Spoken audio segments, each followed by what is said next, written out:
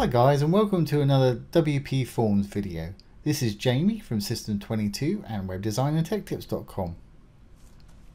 Well, in our last video we created this simple form. We added a few little checkboxes here, and we also added a bit of conditional logic so that if they checked a specific box, another little drop down would appear. So today we're going to go back in and we're going to add multiple choice, number slider, and some paragraph text. So let's get started. First thing I want to do is put a little multiple choice in here. I'll put it under our last field and left click on it to enable you to edit it. And I'm going to say, what operating system do you use?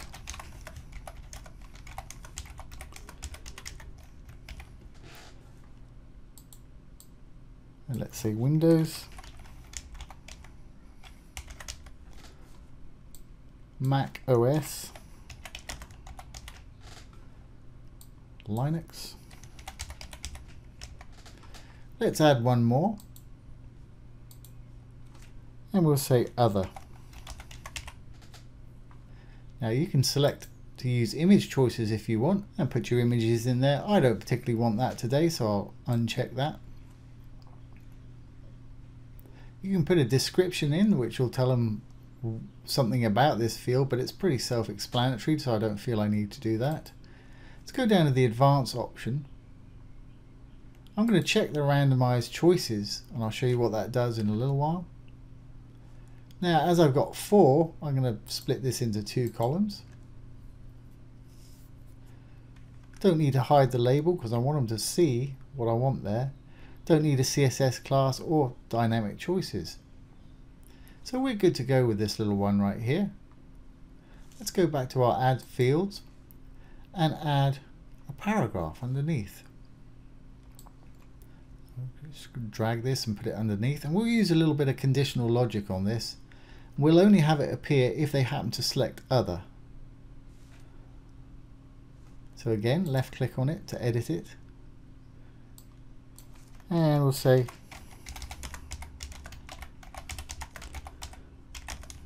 tell us about your operating system. I'm not going to put it as a required field because if they don't select that and it's not filled out, it's going to throw up a flag. Now let's roll down to our advanced options. At the moment we've got a medium one. I'll show you the difference. The large one is going to be a lot more content area, like that, and a small one obviously it's going to be less. I'm going to leave it just like that. Now we want to leave the label as it is.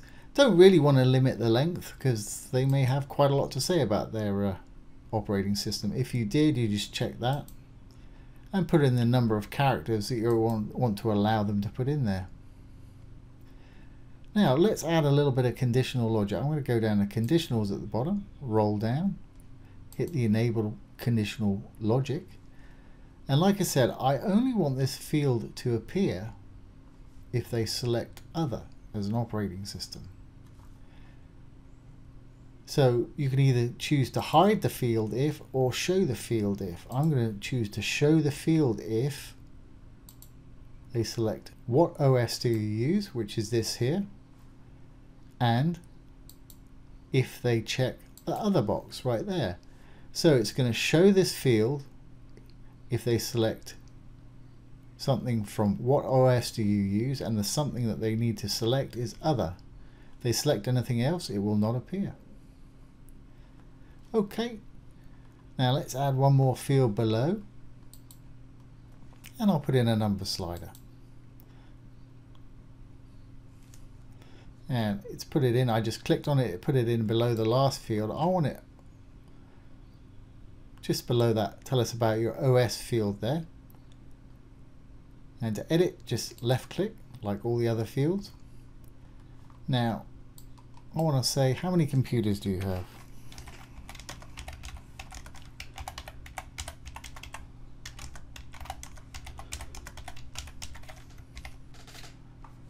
Again, you can put in a description if you want to. I really don't need to. I think that's pretty self-explanatory.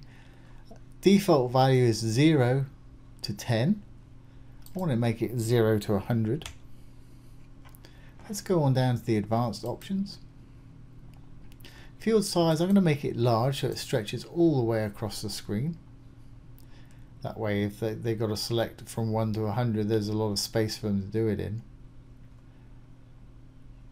If you want to change the way it increments, put it in here. If you want it to go up in 5s or 10, just put that there, but 1's great for me. Don't need a CSS class, and I don't need any conditionals, so I think we're good to go with that. So let's just save this and go and check out our form. And when I refresh this, you should see the new fields appear. And there we have it. What operating system do you use? Linux, fine. Mac, no. Other, and you see that our little field down there appears. Disappears if they choose any other one, and again it appears if they choose other. And you can tell us about your operating system there. Now here's that little number slider. How many computers do you have? Just simply slide it up, and as you can see, it's incrementing at the bottom there.